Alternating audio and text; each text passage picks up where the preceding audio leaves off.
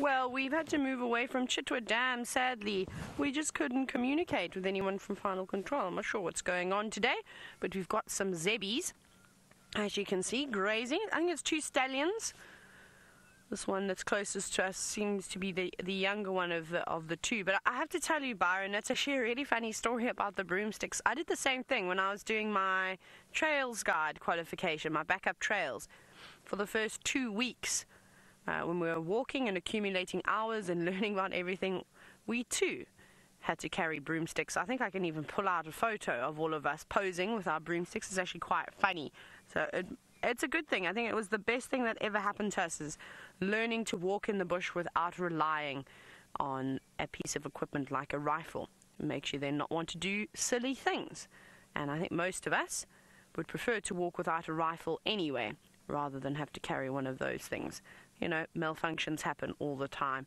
You'd rather rely on your brain and your training than something like a rifle, in my opinion. That is, of course.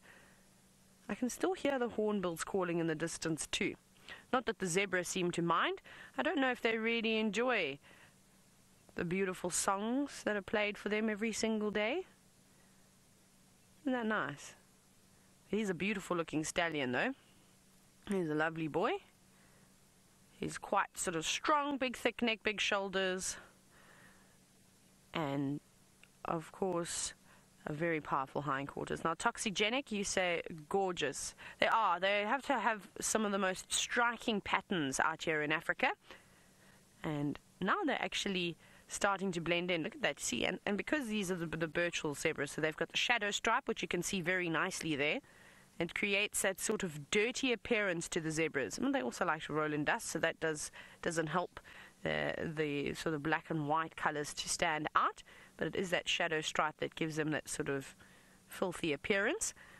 But I think it works in their benefit at this time of the year, because it actually helps them blend in a little bit more. That white is not too obvious. See that? It's like the same color of the grass. I'm just trying to figure out if this is a stallion or if it is a mare that is perhaps with him. I can't figure it out just yet. We'll have to wait until the other one turns, but I wouldn't want to get into a fight with this fella.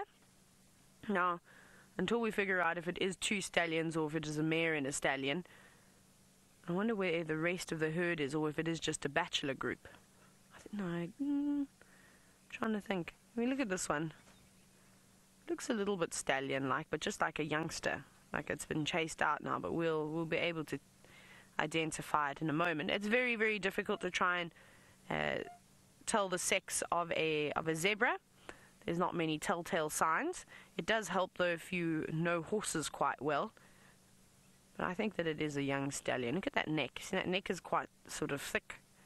The hindquarters are big. It's just lacking muscle in the shoulders. But you know, you've got to grow into your body, of course, but we'll see in a moment. And I haven't seen any mammary glands just yet. Come on. Oh, I can hear the hippos at Chitwa.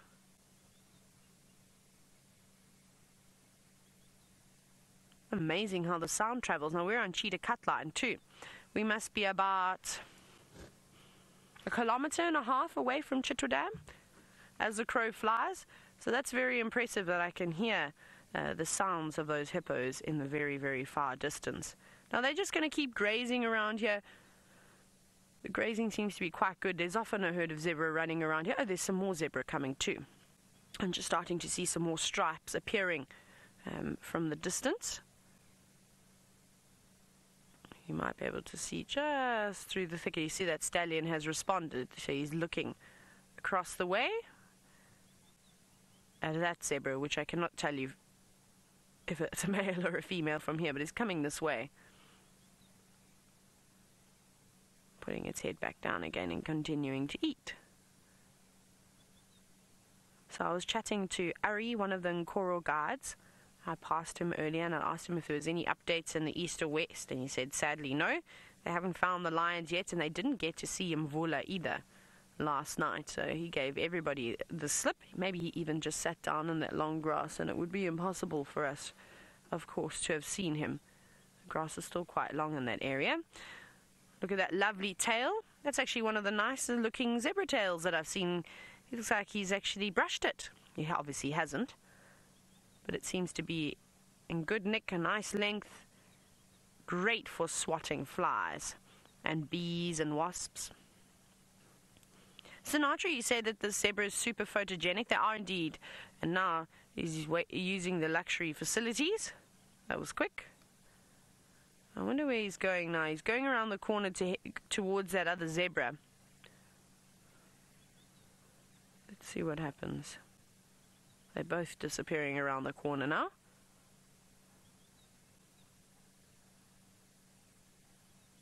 I'd love to know what's going through their minds, though. I wish I could get inside the animals' heads and understand what they were thinking about and how they were planning their days. Do they have some sort of a routine, or is it completely random? They definitely have a drinking routine, though. They will go down and drink at least once. But other than that, you know, how do you decide where you're going to go and eat? All these things. I want to know all these answers, but unfortunately, it's impossible to know these answers because we can't have conversations with these animals. Here the hardy-daws, also crested barbets. A couple of turtle doves here and there. It's lovely. Right, let me move forward because I want to try and get a view of this other zebra. And I also want to know if we're looking at a bachelor herd over here, if we're looking at a small breeding herd. That one looks quite big. But then we have seen a couple of mares that look like they're in foal. Oh, this is a stallion, yeah. You're a young boy, though. You've got a lot of growing to do. You're a bit nervous. There they are again. I think this is a little bachelor herd that we've actually got.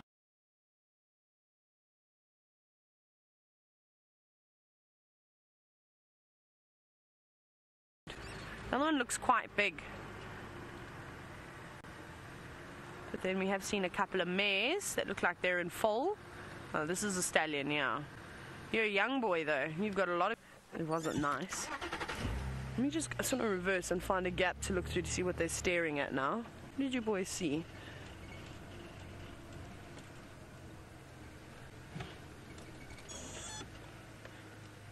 Very jumpy.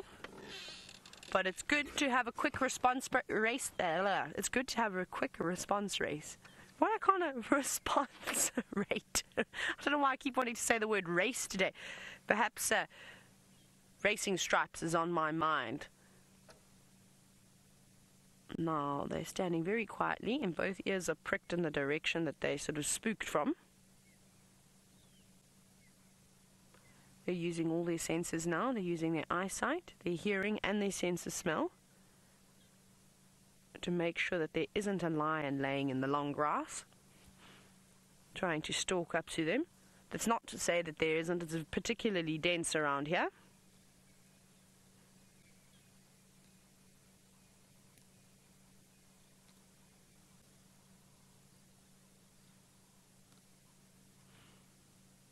No, they don't seem to be too worried at all.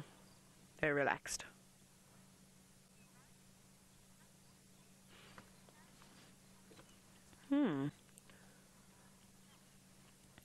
Now, Michael, you're wondering at what age would a young stallion challenge an older stallion to take over his harem?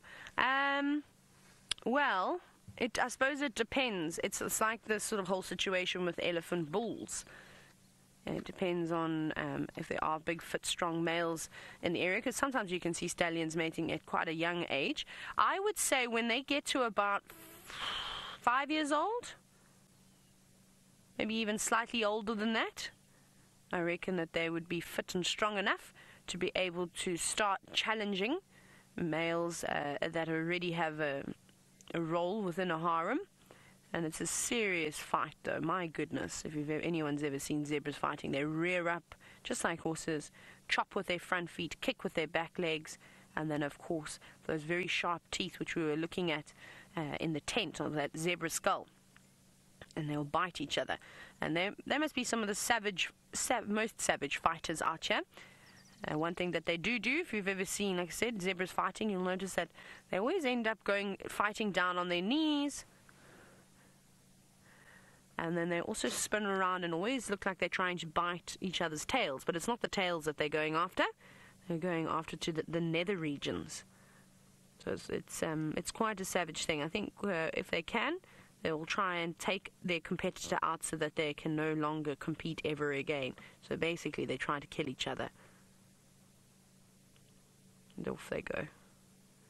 So yes, don't get into a fight with the zebra. Actually, don't get into a fight with any of these animals, because you will definitely come off second best, especially if you're just armed with your hands. I think you'd have a tough time challenging all of these animals. Anyways, they're moving now in that direction where they got a bit of a fright. So there's obviously no threat there. Zebras have got very good eyesight as well, so I trust them. When they alarm, normally something's around.